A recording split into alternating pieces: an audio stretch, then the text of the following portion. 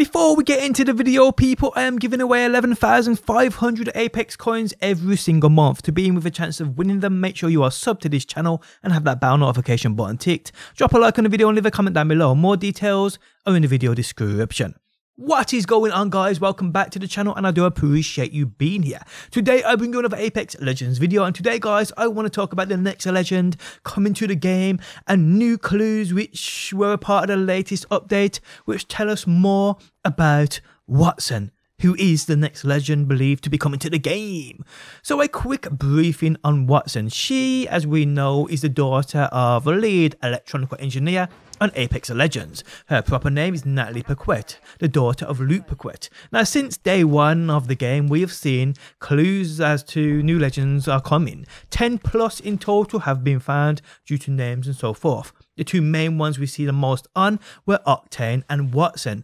Octane eventually came, but we never got that second legend, as we saw two new legends within the first trailer not long after the game was released. These, in my opinion, were Octane and Wattson. So the initial leaks on Wattson we got were that she had an ability called the Tesla Trap. And that's basically it. We got a few bits and bobs like audio files confirming her place amongst the legends of the game and a few other things. Yesterday, with the latest update, we saw many more files confirming she will soon be upon us.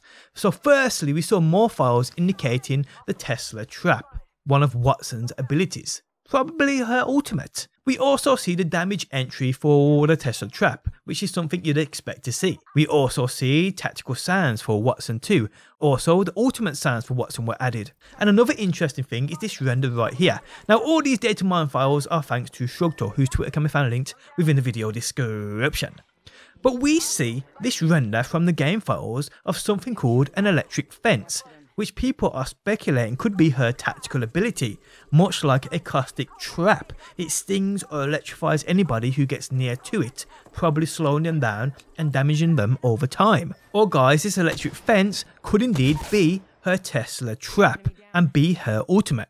Because if we go back and look at one of the data mine files, we see perimeter security, which kind of makes sense with this electric fence, which you could probably set up somewhere, leave it there. If it gets triggered, it slows them down and it gives you a perimeter warning of where they are. So indeed, people, this could be the Tesla Trap we are reading so much on, and it does make sense. Now, I believe she is coming soon, as I truly think the update, which was dropped last night by Respawn, added things into the game. We know it added the L-Star into the game also. People have already been getting L-Star skins from the Apex packs when they shouldn't be. So no doubt we are just waiting for them to make the L-Star live.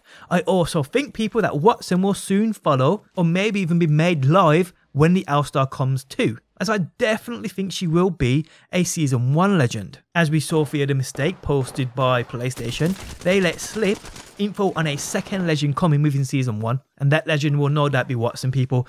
Now, my predictions on when she will come will be halfway between Season 1 and Season 2, which would be the date of April 30th to the exact day, and it will be a Tuesday also. Exactly 6 weeks after Season 1 was released, and exactly halfway up to Season 2.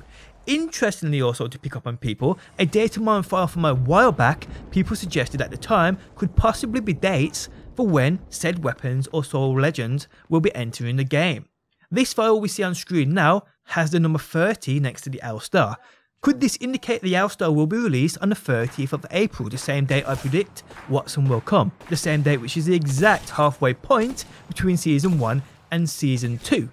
Well, people, what do you think? It does make a lot of sense to me. If they were going to drop a new weapon and a new legend, it would make sense that they'd probably drop them at the halfway point. Why drop them a week before Season 2? Why drop them 2 weeks before Season 2? Why drop them a week after Season 1? Why drop them 2 weeks after Season 1? It makes sense to drop them at the halfway point, which is April 30th, which is also, like I said, a date on a data mine file suggesting that we may get the L-Star on that date too.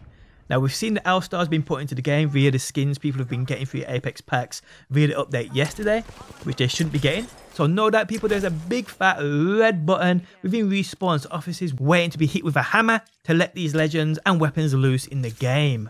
As you guys know, it's all speculation, so take it with a pinch of salt. But if any more information drops regarding the game, as always guys, I will have you covered right here on my channel. And on that note guys, we have come to the end of the video. If you guys enjoyed it, leaving a like really does help out. If you are new around here and enjoy daily Apex Legends videos, be sure to subscribe.